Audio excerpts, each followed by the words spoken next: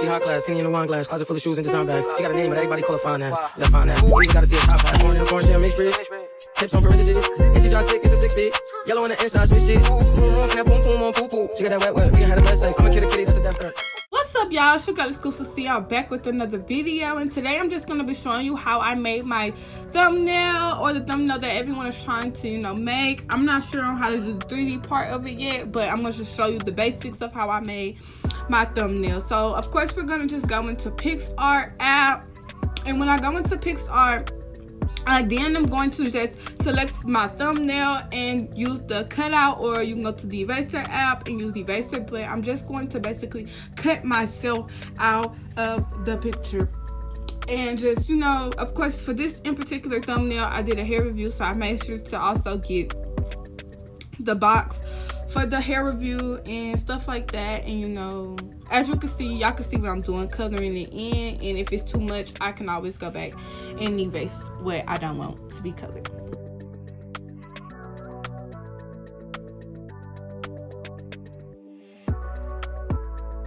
PicsArt does not cut it out as neatly as you want, and this in particular part of the thumbnail needs to be as neat as possible. So after I cut it out, I'm then going to go into the eraser app, select on my image and then click erase at the bottom, and you can move those cursors down there to make that red circle big or make it small.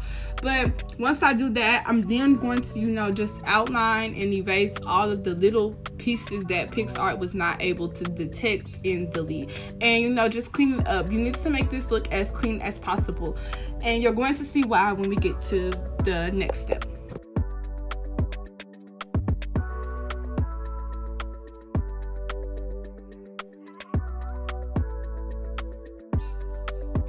After finally completing it, you're going to then save the photo to your phone, and then you're going to go into the Fonto app. When the Fonto app loads, you're then going to click the camera below, click on plain image, select the dark image, click color, select black, and then save it. It doesn't matter what size it is. I prefer it to be square. But once you do that, you're just going to save it and then go back into the PicsArt app, where you would click the plus sign at the bottom and then select that black image. Once you select the black image, you then will click add photos and then select the thumbnail photo to be placed on top.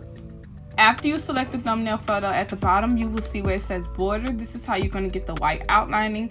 After you click border, you then can move the cursor to determine how thick and how thin you want the borderline to be. And if you don't want the borderline to be white, they have options for you to change the color, of course. After that, you're going to go into the eraser app, where we're going to just delete the black. And how you delete the black is you're going to click erase, click target color or target area. Target color will delete everything that's in that color, but you're going to click target area and then delete all of the black, and then save that image into your phone. Once the image has been saved, we're then going to move back into the PicsArt. What's up, y'all? Okay, so we're going to go ahead and pause the video. This is going to be my Support the Black Business segment right here. First Black business that we're going to go ahead and support is going to be JAZZIE TINGZ. She is a boutique in Houston. She ships, I don't know if she ships, but I know all of her merchandise are on hand. I think she has some pre-ordered things, but these are the pants that I got from her. So hold on. So here's the packaging. I came to pick up. This was a pickup order from her home, and this is the packaging that it comes in. Here are the pants. Right here. They are rips in the front, and this is a size large, which I believe that I can fit these, so I am going to try them on and show them to y'all. But yeah, this is the large, and it has the rips in the back as well, and that's just on period. And this is her business card right here, her mother's business. So if y'all need any catering, anything like that, this is her mother business. All of the links to this business and all of the Instagram. Any way you can contact this business so that you can purchase and support a Black business as well. Or if you're in the Houston area, you know, you want to pick up a pair of pants or something, she has more things on her website. Swimsuits, sandals, you know. I'm just showing y'all this is a legitimate business, no scams, no nothing. So if y'all see anything on her page that y'all want, letting y'all know it's legit. It's legit. So make sure y'all get it. So anyway, if y'all want to contact her, that will be in the link below. So that is on period. Our app, click on the plus sign below, and then you're going to select the original photo, the original thumbnail photo. After you select the original thumbnail photo, we're then going to make the photo, you're going to click on effects at the bottom, and you're going to make the photo a blur effect, and you can move the cursor to determine how blurry and, you know, how unblurry you want it. After you do that, we're going to go into Safari, and this is where you will find a recording green screen. You're going to save that to your phone, and then you're going to type in the vector sun rays as well, and you're going to save this image into your phone. The vector sun rays is you're going to basically see what that does. I can't really explain in word forms what this does, but you're going to see what it does to the photo. So after we save that into our phone, you're going to go back into the Pixar app, click add photo, and then you're going to be adding the sun rays vector. The sun vector, you get what I'm saying, y'all. So you're going to add that. Once you add that, you're going to click blend at the bottom, and you're going to click on, y'all, I don't know which blend I clicked on, but it's this one. This one right here. This is the blend you're going to click on so that it makes your photo look like this. Once again, you can use the cursor to, you know, brighten it, dim it, like make it look to your liking, how you want it. So basically, this is how it looks so far before I go to the next step. After your image looks like this, you're then going to click add photo again, and then place the original copy of the thumbnail picture on top of this photo and expand it. Go to the bottom once again after you have expanded it, and click on blend and do the same blend again, and this is what it should look like. After this, after you get into this part, basically this is the backgrounding of, you know, the thumbnail. After you finally get it to the right blending and stuff, you're going to then click add photos and going to add that sticker photo that you just created onto the thumbnail, so that that part just sticks out and everything else is in the background like this. After that, we're then going to click add photo again, and then add the recording template. Make sure that the recording template covers the entire border of the thumbnail so that it can give the video effect. After this, I'm going to save it and then go into the Photo app, which is where I did the lettering at.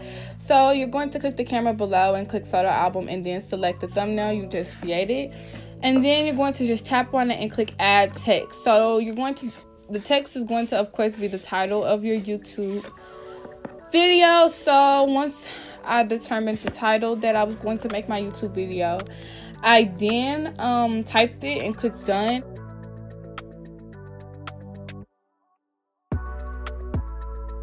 You can choose your font. They have all different types of font, and also you're able to size it and put it to how you want it to be to your liking.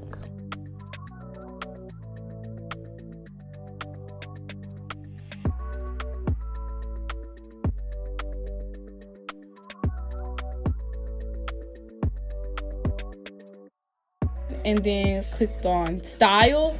After clicking style, you're going to go to patterns, and for the two first colors, I want a gray and white pattern effect. So for the first two colors, I put the dark gray as the first one, the second one is a light gray, and then a lighter gray, and then white, so that it can look the way that I have it. And then you're going to then click apply. After you click apply, you're going to finally click on stroke and make the stroke black. You can determine how thick you want the lining of the stroke to be, and then, you know, just add that.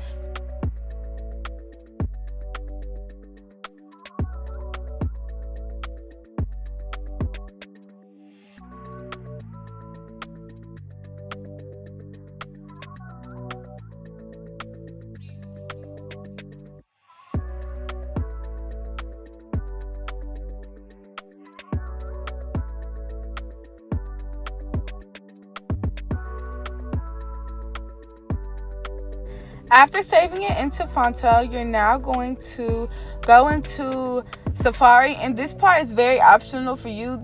I'm just putting like stickers onto my thumbnail, you know what my video is about. The vendor that sent me this hair was Amazon, so I went to Safari and just, you know, saved the Amazon logo. Then I went straight into the eraser app and then clicked on the Amazon logo and deleted all of the white from that because I don't want that in my video.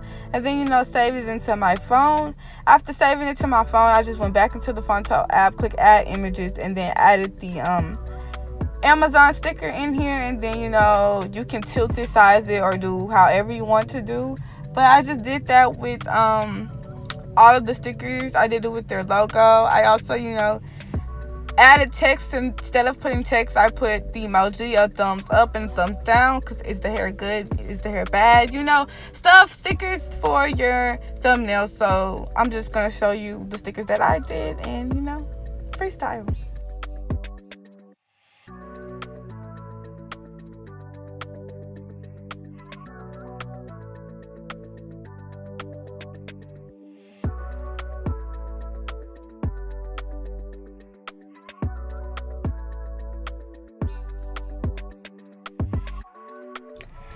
Finally, after adding all of the stickers that I want to add to my thumbnail, this is my final and complete thumbnail.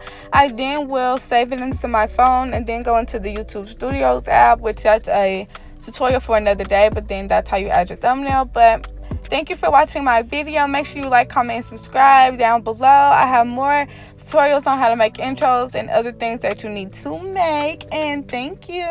And don't forget to watch my last video, and bye. Love you. Mwah.